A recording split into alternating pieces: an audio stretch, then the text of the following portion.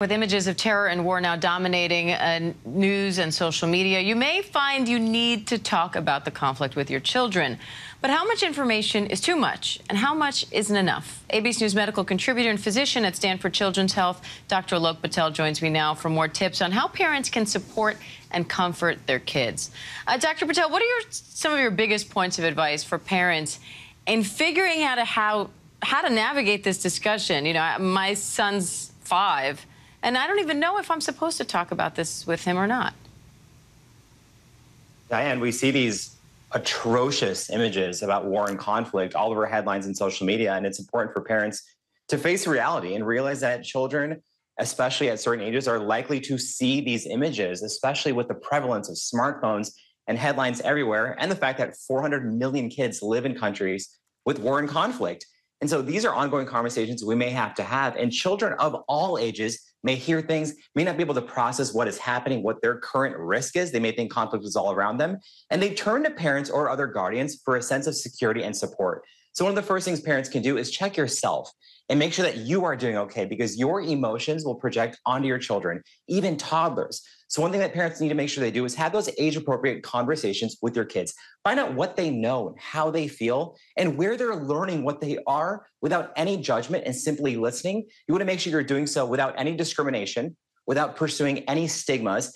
Pay attention to compassion and potentially any positives. Yes, there is conflict happening, but here are the people who are helping. You also want to make sure that you are following up with your kids. You continue to ask them those questions, and you take care of yourself in any way you can. It is such a crisis all around us right now, but it's important that we keep our kids secure, safe, and help them navigate a situation that they may not understand at all.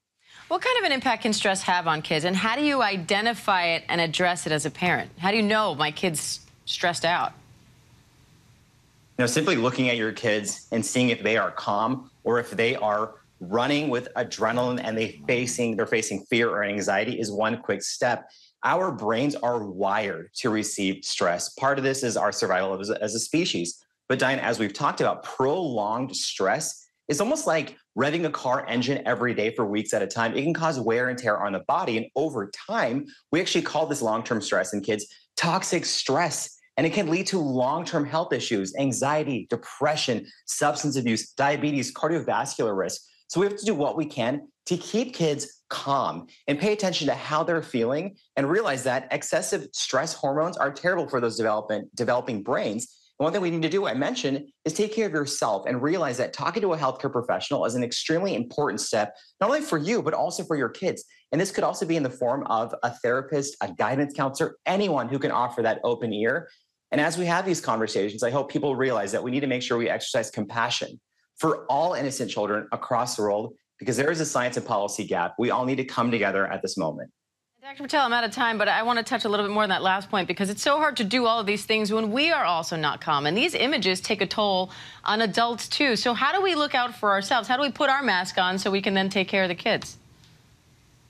I think we remind ourselves that it's okay to feel those feelings, feel them, but then take a moment and let your parasympathetic nervous system, your calming response take over. Take some breaths, take a moment to walk outside, disconnect news. That is an extremely important step, not only for parents, but also children. Try to limit the images at an appropriate amount of time and realize that no one is above needing mental support. We just had World Mental Health Day. This is an important reminder that millions, countless people across the world from all backgrounds, all socioeconomic groups, whether you're in war or not, whether your family's affected or not, face anxiety and fear as we see these images all around us. So check in with yourself, check in with the provider, because you staying calm, that will project onto your children. All right, Dr. Patel, always great to have you. Thank you. Thank you. Hi, everyone. George Stephanopoulos here. Thanks for checking out the ABC News YouTube channel. If you'd like to get more videos, show highlights, and watch live event coverage, click on the right over here to subscribe to our channel. And don't forget to download the ABC News app for breaking news alerts. Thanks for watching.